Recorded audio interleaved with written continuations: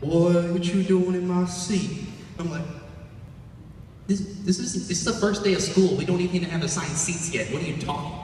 You're ill. No.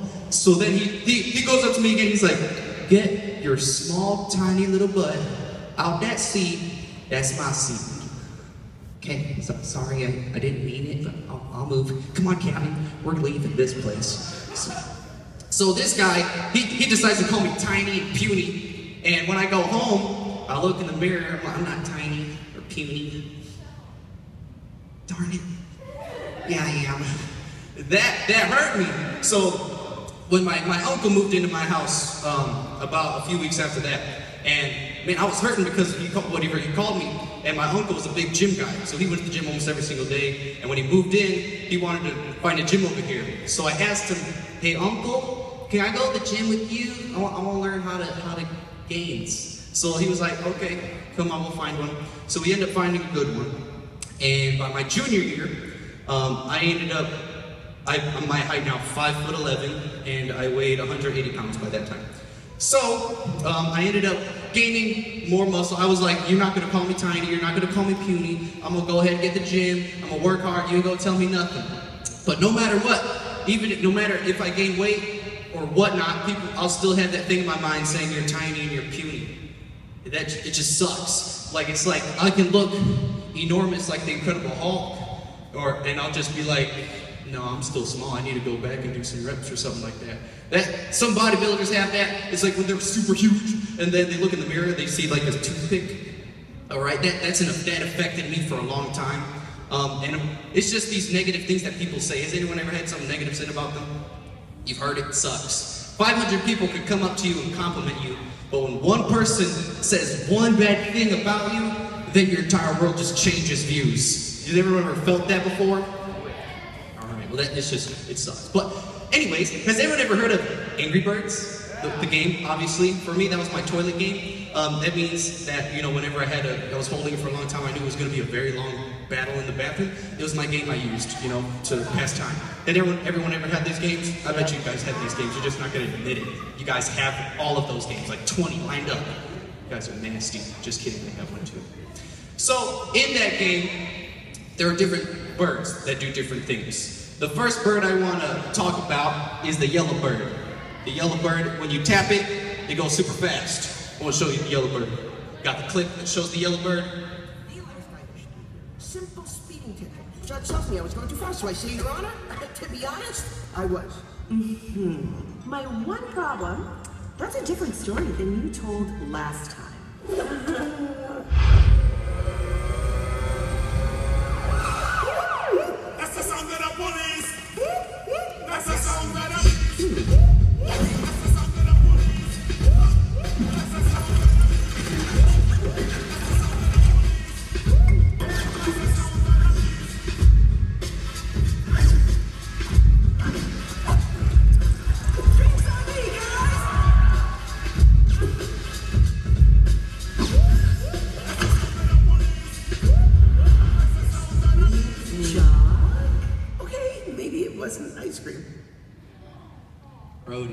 But the yellow bird is the fast bird, all right? How we're fast.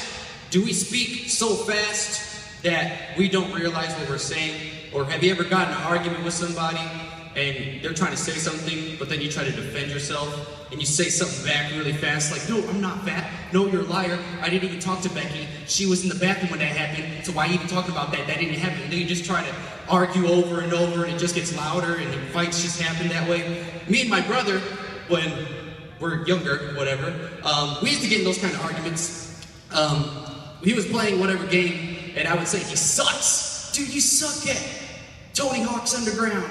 You're the worst player ever. And he'd just so, shut up, Abdiel. You don't even know how to play. And then we'd just go off and, those little games and stuff. And sometimes it would get terrible, and we'd get into fist fights. Like me and my brother, we were kind of small, and seeing us get into fist fights was kind of funny. One time it happened on my birthday, and it sucked. It was the worst birthday ever.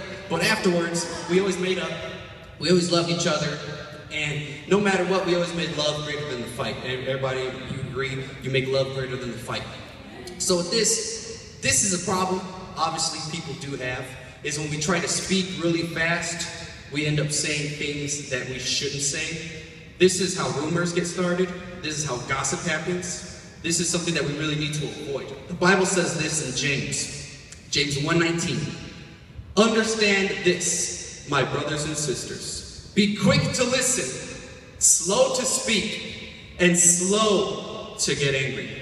What you need to do, instead of trying to get your word out, is to try to open your ears and listen to that person. When you're in an argument, you have to listen. Hear what they have to say.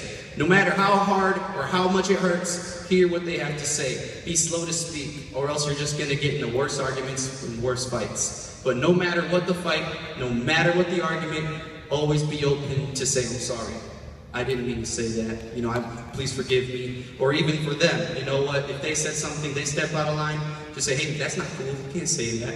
And just, you know, you have to work it out. You can't just live life fighting, holding grudges, because that's just going to hurt your heart and you're going to get a negative spirit. Everybody agree with that? Yeah.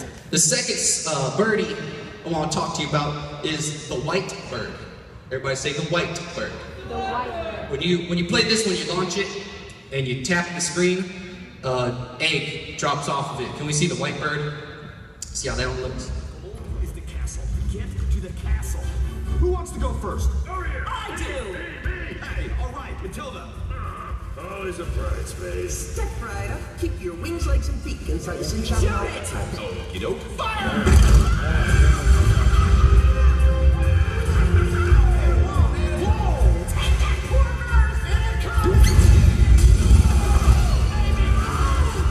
She can shoot fireballs out of her butt. So that's the white bird. That drops and does a lot of damage. Has anyone ever dropped a word on you that has done a lot of damage into your heart? Or maybe it's the opposite. Maybe you've dropped something on someone else and you've done damage to someone else. What words do you drop every single day? Are you dropping words of love, words of encouragement, or are you dropping words that'll do damage? Are you dropping words of hate? Are you dropping negativity to people? What you need to start dropping is some love, okay? There's a lot of things that will get dropped on you that will hurt you, and it will leave a cut, and it hurts. But what you need to learn to do is start dropping the positive message, and to start dropping love, no matter what. No matter how you feel, you have to drop the love. Everybody say, I'm going to drop the love. I'm gonna drop the love. You have to say something, and I challenge you guys even later on in your life to say something positive to someone, you know, whether it's, hey, I like your shoes, oh, I like your shirt, oh, I like your face, your nose, girl, your highlight is on point. Say something like that. If a guy, you want to have a little, you try to talk to a girl, compliment their highlight. You girls agree? I told you, see, that happens. Be like, girl, your highlight look like these lights on my face. Sweaty, girl. Yeah, you look like a Krispy Kreme donut. What's up? No. Trust me, yeah, you guys know. That's not, no. That's good. But That's not good at all. for yourself, I want you guys to drop words even on yourself. You have to be your biggest cheerleader. Everybody agree, amen? You have to be your biggest cheerleader. Because the words that you say can drop and come back to you like a boomerang. And that's the next one I want to talk about. Is the boomerang bird. Everybody say the boomerang bird. The boomerang bird. That's the third bird. When you shoot it and you tap it, it comes back. This one, it does pretty good damage as well. Can we see the boomerang bird? I've seen you do something straight before, right? Let's see. Doesn't matter. Launch him. Oh, this guy looks good. Who's gonna make it? This is incredible. We're witnessing history right now. Nope, he's coming back. He's going down. Did we win? No, not quite yet, buddy. We're still tied. Hey, can we get an ice pack for Hal? That's the boomerang bird. The scripture I want to tell you about this one is Proverbs 18, verse 21. The tongue can lead to death or life. Those who love to talk will reap the consequences. So the words that you're saying, whether they are to yourself or they are to others, they do leave a negative effect back to you, no matter if you say it outwards or you say it inwards. When you speak positive things, then you're going to live with this positive spirit.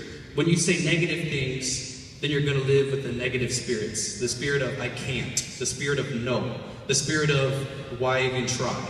My friend, one of my best friends, had this problem where they would have one day, and this one day they had was like they treated it as the worst day of their life. No reason why. They just hated themselves for no reason. But the thing about this person was that they were always so negative. They were saying bad things. Oh, this test is coming up. I'm not going to pass it. I'm not going to even study, whatever. So the time when we're texting, they text really dry. Anyone ever texted a dry texter? How do you feel about that? It's like, oh my gosh, I'm going to text someone else now. But don't ever say, if you're texting a dry person, don't ever say, oh my gosh, text me when you're feeling better. All right, has anyone ever sent that text? I made a mistake of sending that text once. It hurt me really bad. So you have to continue on and say, and try to encourage them. And later on with my best friend, they ended up getting healing. They ended up getting healed. So they weren't having those negative days anymore. And they weren't having those little things of, I can't do this. Now they're super positive and they're encouraging. And that's because I was able to say, you know what, you can do it. Just study, you can do it. Don't worry about it. Don't say that you can't. I would literally have to say, don't say no. Don't say you can't. Keep trying, you have to do it. You can do it. You can do anything. You have to encourage the ones that are around you to be better for themselves. Because sometimes they don't know how to say I can. And you have to be the I can in their life when they say no. Anyone agree with that? Thank you, Sammy, I appreciate that. And another verse I want to also talk about with the boomerang is Matthew chapter 12, verse 36 through 37. And I tell you this, you must give an account on Judgment Day for every idle word you speak. The words you speak will either acquit you or condemn you. So not only will you reap the effects on earth if you're saying negative things by living in the spirit of negativity, but you'll also see that when you meet face to face with Jesus when on the day of judgment. He'll look at you and say, so what words were you saying when you were on earth? If you were to go right now, all of a sudden, from Sunday until right now, what do you think Jesus would say? Don't answer it. Think about that. What do you think Jesus would say when he meets you right now about the words would say? Are they negative or are they positive? Are you saying I can't? No. There's no way I'm going to even try, or I can do it, I'm going to try. Jesus, help me, because I can't do it, but Lord, I know if I have you, I can do all things. Anyone agree with that? Amen for that. And if there's people that are speaking negativity to you, how are you handling the words that are getting launched to you? How are you handling the angry words that are getting launched into your life? Are you letting them affect you, or are you letting them, you trying to block them out? Try to block them out.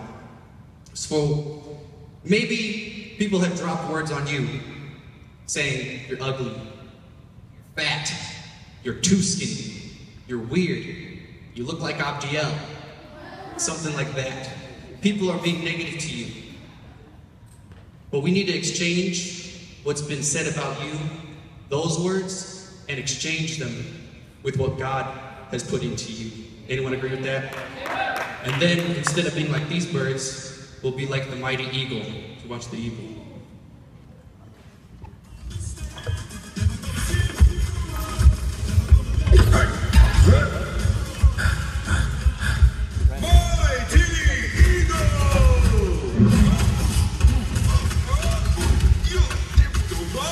Mighty Eagle!